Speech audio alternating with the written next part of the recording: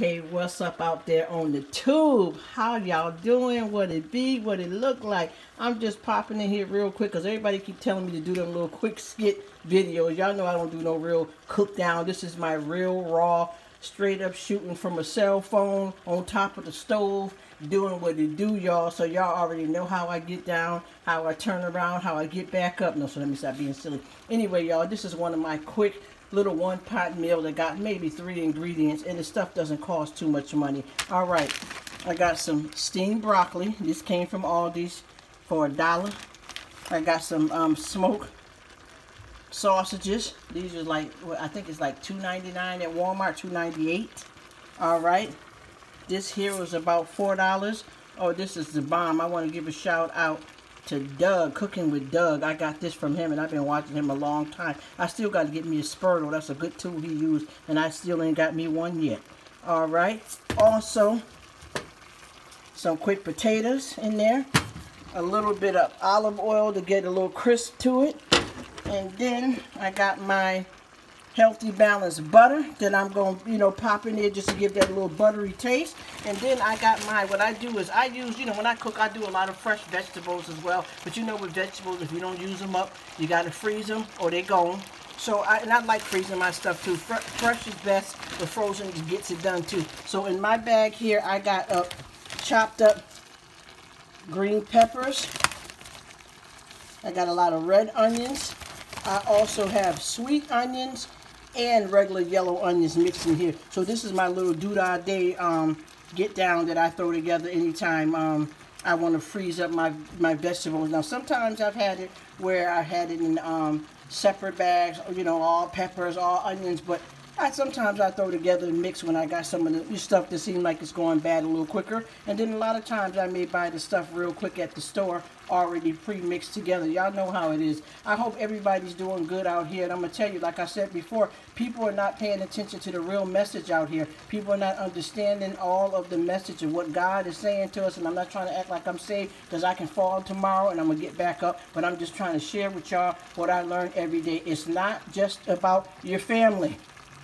God says, honor thy neighbor. And I'm not saying everybody got good neighbors and stuff, y'all, because I got some folks that tried to turn up a little something that had nothing to do with me. I was just simply going out to my vehicle, and one person came up and they were talking okay. Then they had to bring up something else, and the other one heard something and didn't understand what it was. I have nothing to do with that. I have no beef. I don't bother with nobody. And I, simply said something to both of them, and I went on in. I ain't been to nobody cookout, none of that. I'm not saying that I'm a funny acting person, but I'm very private. I know how to get down. I know how to behave myself. I don't wish nobody no harm. I just don't roll like that. It used to be back in the days, I remember, like when folks get out the hospital, even when you have a baby, the woman rides in the back seat with the baby, and people bring you casserole, the neighbors from blocks down and the blocks over and all that old good stuff. Nowadays, you can't even do that no more because people are so caught up with the worldly things opposed to what we need to do to get into heaven and to keep having those decent things that we like. I mean, the spirit and stuff is more important than material things, but we do need those things in our lives. But anyway, I told both of them I pray for you, but I ain't got nothing to do with it. They don't call me out because y'all know me, but you don't know me. Meaning, I ain't never done nothing to nobody. So don't misunderstand nothing because you arguing with one and I'm talking to somebody that just said hi. Yeah, don't get it twisted. I'm not the one for that either. I don't play them kind of games like that. But anyway, I just want everybody to understand what the message is out here. The real deal is we are all brothers and sisters. We all have to look out for one another, but folks don't seem to want to get that right. It's not just about your family. Please listen to me. It's not just about your family. It's how you treat people. Just like with patience. A lot of people think they mastered patience, but it's not just about being patient because sometimes you can't control that, but it's how you act while you're waiting for whatever it is. Anyway, you see in the pot here. Now, I got some kibaskas in there, which I showed y'all, the smoked beef kibaskas. I got some broccoli, I got some potatoes, I got some onions and peppers in there, and this is just a one-pot meal that I'm going to have, and I got different green onions and peppers in there, y'all. And also our Day of Love is coming up. I try not to be too much into holidays deeply, but I celebrate and I love, but I know the real purpose, and sometimes I wish I never started getting into the holidays because sometimes people get a mixed message and they think it's all about the material and the show off and this, that, and the do-da-da. But anyway, yes, it's coming up for the month of love. Isn't that cute?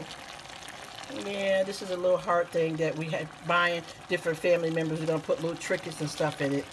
I think we ordered some of this stuff from Target or either Walmart. Just a heart. I can't show it to y'all right because my dexterity stuff is kicking in. But yeah, this is the month for love. And like I said before, y'all, is how we all treat one another. And we have to get another understanding about people that's going through something. If you ever notice, and I'm not trying to disrespect nobody, anybody can, you know, naturally get hooked on a drug, make a choice to get on the drug or whatever have you. But a lot of times people don't deliberately want to be a drug addict or alcoholic. A lot of times it stems from childhood issues, and also it stems from different stuff with mental health, and it just happens to a lot of people. And then some people, you don't have to have had nothing bad happen to you, just tried the wrong thing and didn't know your addictive personality. Also, we all need to know what we have in our genes so that when we are out here in the world experimenting, we know. Because see, people always, oh yeah, we got high blood pressure, we got diabetes in our family. You got more than that, huh? You got the alcoholic gene, the crack gene,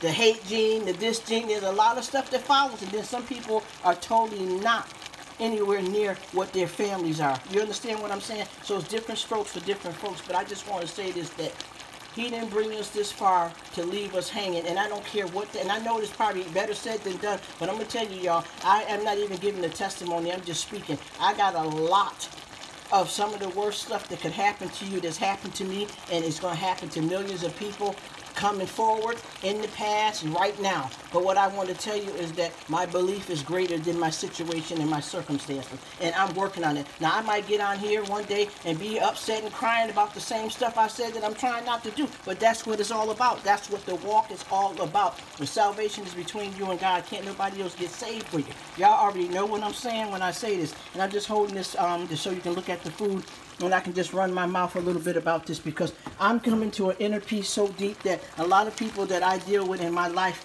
can't deal with me because I'm not with it.